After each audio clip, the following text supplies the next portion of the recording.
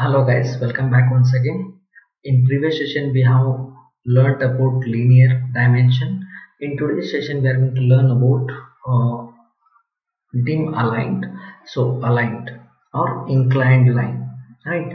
In previous video I have shown you people one horizontal and vertical lines are there. Then you need to go with respect to linear dimension. As I taken one inclined line like this, but during this course when I was going with respect to linear dimension, it is going to give me the only height of this line, right? It is indicating me the height of the line, not the exact length of the line. So for during such cases, AutoCAD has been come up with respect to one more command, that is your dlinear command. So in second also you are going to find in toolbar linear dimension is there. What I need to do, just you need to type DAL and press enter or space. So it is asking the first extension line and this is my second extension line.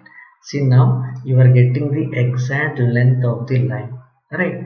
The same way for this particular line, if I was going with respect to linear command, you can check out how it is going to give me the linear dimension. This is first extension point, this is second extension point. See the difference between these two. This is with the help of your linear dimension and this is with the help of your aligned dimension, right? So it is giving me the length of this particular inclined line, but this it is giving height of that particular line. So linear dimension is only used for your horizontal and vertical cases, and your aligned line it is going to use for your inclined lines.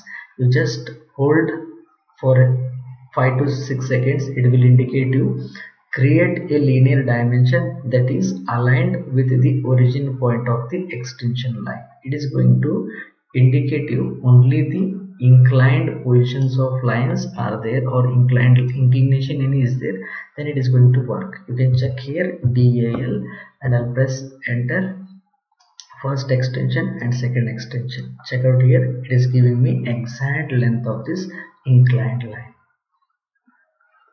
Thank you.